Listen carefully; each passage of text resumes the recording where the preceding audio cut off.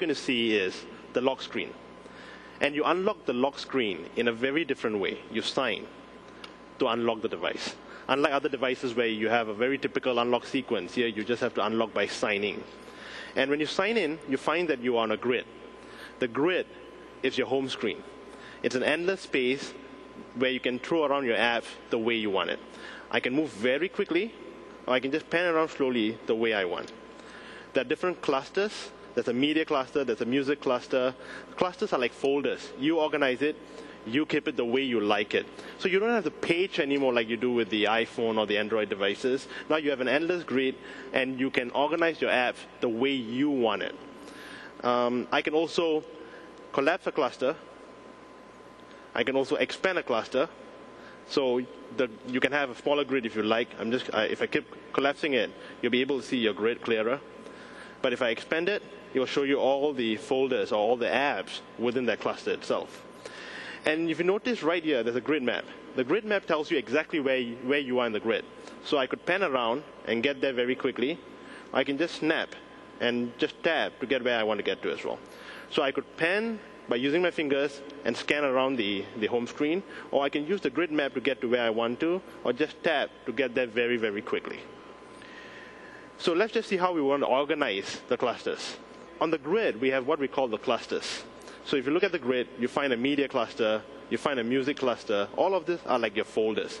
I can collapse to get the folders closed or the clusters closed. I can expand to have the clusters expanded. And when you close the cluster, you will push it and allow it to get to space so that you can see your grid in a clearer fashion. If I wanted to organize it or unopen the cluster, I can do just that, and that's exactly what I just did. And if I wanted to change my background, I just tap on the grid map, change background, and that will allow me to change the background that I like. And in this case, I'm going to choose, let me choose another background here. I just apply that, and my background has changed. I'm panning the grid again like I did, and if you notice, the background of the grid has a perspective to it, so it feels alive rather than being static. If I wanted to organize my clusters or organize my apps, I can do that very easily.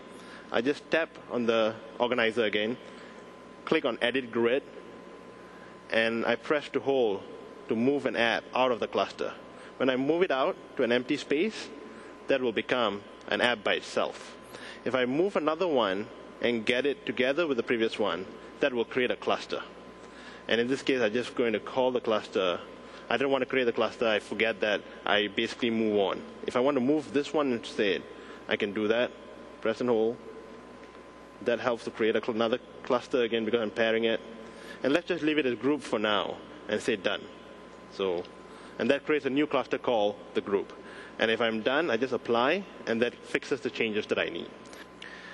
So let's click on Messages to see email. That will bring me to Message Center. And there you have it, the traditional email, where I can scroll to see my different messages. Tap on that. That will bring up a new message. Tap on that. It changes the message view. But one of the unique things about our email is when you get attachments like this, I can just tap on the attachment, and that will zoom in and get into a photo view mode. Because it's an attachment and it's a photo, you now can view it in photo mode. I just pan around to get back to a new photo that I want. I can just move backwards to the previous one, and I can go forward to another one. So it's basically seamless. I go backwards to get back to where I want to get to. So what I did was a back gesture that brings me back to my email client. So this device doesn't have any buttons. It's all gesture-based. If I want to get back to home, I just do a top-down swipe, and that gets me to home. You looked at that animation? That's what we call motion picture class animations. I'm going to move around the grid again to show you other stuff. Let's get back to email again to show you a unique view of email. In email view, the other things I can do is tap the same email again. That will bring up the message window. And over here, I can swipe through the photos that I have as well. So it's pretty seamless and allows me to see a slideshow from within the email as well. And apart from that, if I wanted to see a totally different view of email, I can tap on Grid. That will bring up my grid view, which organizes my emails based on importance. So different sizes, different colors means different things. I'm going to go back to home again. And let's do different stuff right now. Let's go to the browser. The unique thing about our browser is what we call a Chromeless browser, because it allows you to have a Chromeless browsing experience. So if I tap on the screen, you see nothing. You see no Chrome.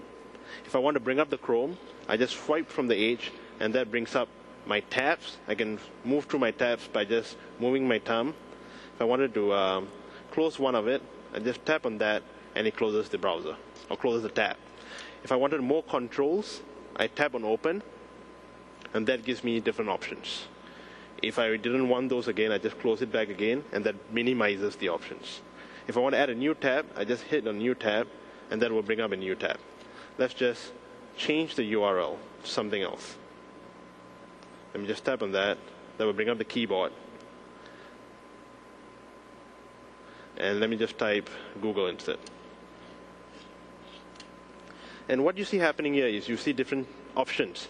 All the suggestions that you see right here are Bing powered. I mean, it's using Bing APIs. We have Microsoft Search built into it. Over here, you get your local or your searches based on history and bookmarks.